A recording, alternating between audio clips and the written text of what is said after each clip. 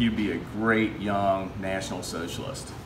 Student body president Lou Langen was elected in what was reportedly a landslide last spring.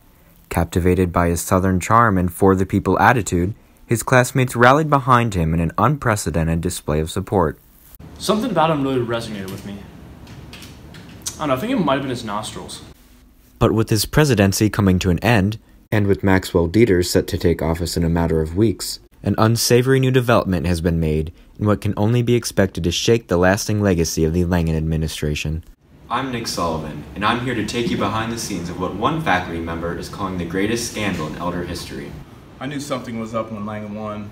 I had that kid for class. He has the charisma of a doorknob and benches half the weight I do. So I started asking my students who they voted for. Not a single one voted for Langen. The Langen administration is bull. Sure enough, when we looked back at the poll results, we found that nearly 1,500 students voted for Langen. That's almost twice as many as were attending Elder at the time. ENN reached out to presidential hopeful and Langen rival Eric Bly for his take on the story. This was my election. I am the rightful president, and you know why? If you rearrange the letters in Lou Langen, you get you non-legal. So I had this theory that Rearing and Ruffing rigged the election so that Lou could be president. You see, they have this big board meeting, and they know that the Langens are in the meat business. They want free steak.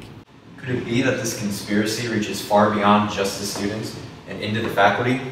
We approached Mr. Rearing for an answer. What do you have to say about the allegations? Nothing! Rearing couldn't be reached for further comment.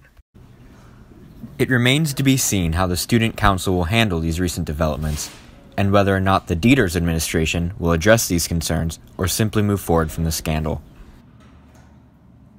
I think you dropped something.